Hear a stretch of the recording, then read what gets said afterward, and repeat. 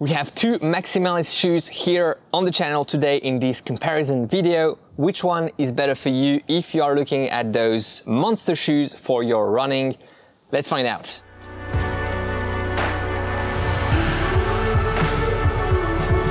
Hey everyone and welcome back on the channel. My name is Alex and in today's video we're comparing two maximalist shoes, the New Balance Fresh Foam More V4 and the Hoka Bondi 8. The two shoes are really those, super maximalist, super cushioned shoes. As you can see, the two of them have those like super, thick midsoles.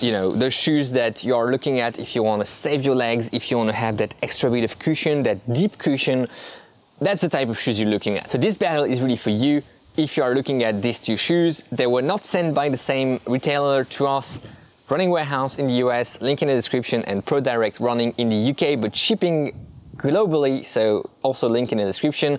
Go check them out. Thanks a lot because it helps us if you purchase with those links. Weight 360 grams, 350 grams, very close. Stack height in the heel 33 millimeters, 35 millimeters.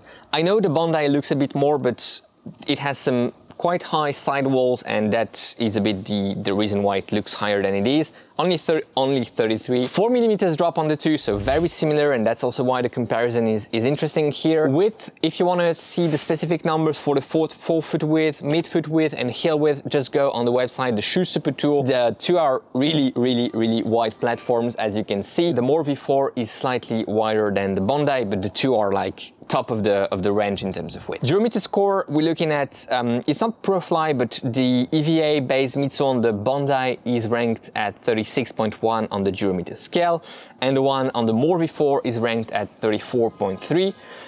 So slightly softer, and indeed it feels a bit softer. Price point, we're looking at €160, $150 for the More, and €170, $165 for the Bondi 8. Similar price point, the More is a bit more competitive. So what's good, what's not, and so on. Let's look at the uppers very quickly. Here I would say that the Bondi is very plush, and it has a bit more of that inherent comfort, especially the tongue is very plush, very cushy, it feels like a pillow on top of your feet, and it's very nice. A bit less so on the More. I do prefer the tongue of the More because I don't like very plush tongues, but I think if you're looking at that maximalist experience, you may be interested in something like the tongue of the Bondi. The heel is slightly pliable on the Bondi, a bit more so on the More. Two insoles are removable if you want to put your own orthotics, and the shoes are maybe not yet, but should be available in wide sizes, the two of them. So if you have wide feet, these are two good options if you're looking again at those maximalist shoes. In the forefoot, I prefer the Bondi's upper, which is a bit thinner, and that jacquard type of mesh is, let's say, more pliable, but at the same time it is structured so it doesn't collapse on top of your feet. It's a nice upper on the More, there's nothing wrong about it. I think the Hoka one is slightly more breathable, slightly thinner, slightly more pleasant against your feet, if that makes sense. So let's give it here to the Bondi, but the two uppers are, let's say, similar. If you want some plushness, and I think you may want some plushness if you're looking at these shoes in this category, the Bondi is a bit more plush in terms of upper. Midsole and ride, 4 millimeters on the two shoes, so you get that lower drop type of experience with the two. The same drop that you had on the More V3. Correct me if I'm wrong, or just check the Shoe Super Tool if you want to compare the More V4 and the More V3. But 4 millimeters, it works really well, the 4 millimeters, if you are a midfoot forefoot striker, of course, naturally. If you are not and you are more of a heel midfoot striker, it works well, but better on the Bondi because it has a bit more roll, and you can really take advantage of that heel strike and move forward. The More doesn't have that, but it has something else which the Bondi doesn't have, the plushness of the landing if you are a heel to midfoot striker.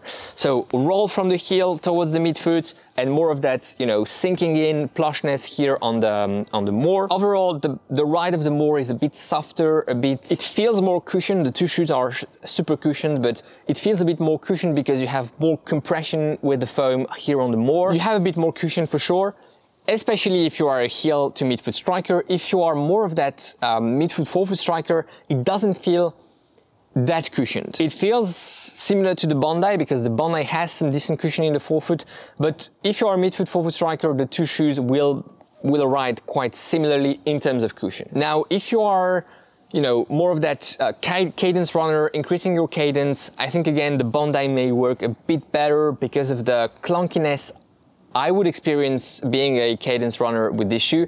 I'm a stride runner, and so I think the more works a bit better for me here because I can, you know, use more of that stomping type of running style here with the more, compared to the Bondi that doesn't quite respond as well to my stomping, you know, pushing on the ground here in the forefoot. It doesn't react quite as well as the more. But the two shoes are working well, you know, independently of your foot strike. I think they're the type of shoes that can adapt quite well to you and your running style, especially at those lower paces, daily training paces, where you will find yourself at ease with the two. If you are looking for that specific ride and geometry, if you are looking for a bit more plushness, a bit more, you know, compression in the foam, that's here. If you want the plushness in the upper and more of the roll here in the midsole geometry, that's more here with the Bondi. Outsoles, nothing to write home about. I was a bit disappointed with the outsole of the Bondi, I must say. I didn't experience them more in similar conditions to the Bondi. The Bondi on some greasy roads and, you know, wet pavement felt a little insecure, surprisingly so. You know, nothing to write home about. I think the durability may be a bit better on the Bondi, that being said, compared to the More, which has a slightly thinner outsole coverage. I think will be a little less durable, but the two shoes will go past 600, 700, 800 kilometers. 700 I think is a good place for the two, so around you know, 300 miles, I think 300 to 400 miles for the two shoes. Good durability. Price point I think is a touch high for the Bondi for what you are getting, especially compared to the Bondi X, which is like the plated version of the Bondi. The difference is not that big. It's a better, you know, positioning in terms of price for the More in the maximalist category. So again, something you may want to consider if you are looking at the two shoes. If you have questions about these two shoes, let me know in the comments. I will answer to all of you as soon as I can.